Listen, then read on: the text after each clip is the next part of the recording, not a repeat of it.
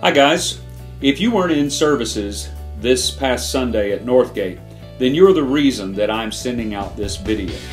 I wanted everyone to be made aware as soon as possible that Deborah and I have come to a decision that has taken us 1.5 years of praying and seeking counsel and advice from those that we are accountable to and connected with to help us discover and hear clearly what to do with some things God has put in our hearts.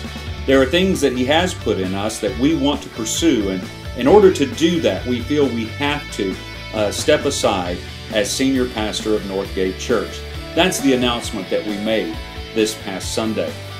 I wanted you to be aware because next Sunday, David Eslett from Fellowship of Christians, possibly Wayne Drain from Fellowship of Christians, Brian Wood and the Northgate team will be here at the normal time here on that Sunday morning, because there will be questions that people will have about what's next, what do we do now, what about the future of Northgate.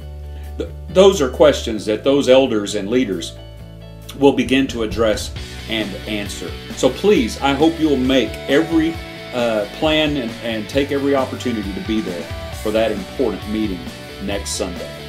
Don't forget, it is also time change weekend, so you'll need to set your clocks ahead 1 hour. Let me just say that it has been my privilege and honor to serve as your pastor here at Northgate Church in Bentonville, Arkansas for the past 5 years. Deborah and I love you. We're excited about our new season, and yet our hearts are heavy about how the nature of our relationship with all of you is going to change. Although in the kingdom, relationships do not have to be simply geographical. We love you. We are praying God's best for each of you.